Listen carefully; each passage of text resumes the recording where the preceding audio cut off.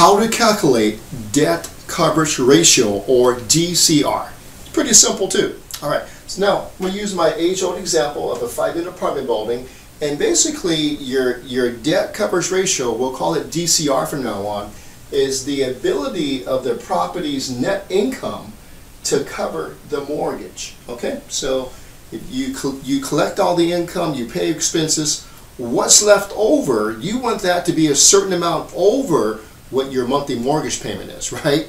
If it's under your mortgage payment, then you're negative cash flow. So you want your net income to be higher than your mortgage, and this spread here, net income and mortgage, is the debt coverage ratio. So you want this ratio to be a certain number. All right, let me show you the calculation. All right, so the debt coverage ratio is your NOI, okay, your net operating income, okay, divided by your annual mortgage payments. So remember, your NOI is your income minus expenses. You want that number, the $44,000, to be somewhat greater than your annual mortgage payments of $34,128. Okay, so NOI divided by annual mortgage payments, right? So $44,000 divided by your annual mortgage payments of $34,128 equals 1.3.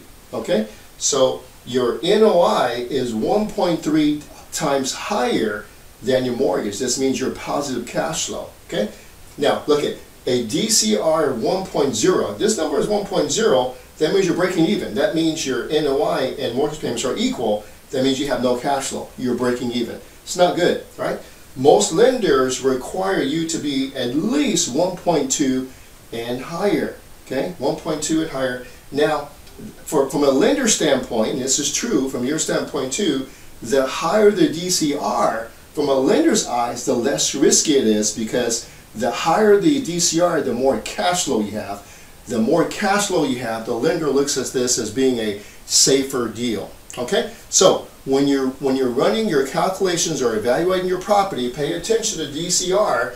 You want to have a ratio of at least 1.3. In this example, it's 1.3, the NOI divided by my annual mortgage payments. Okay, my mortgage payment was $2,844 times 12, which is $34,132.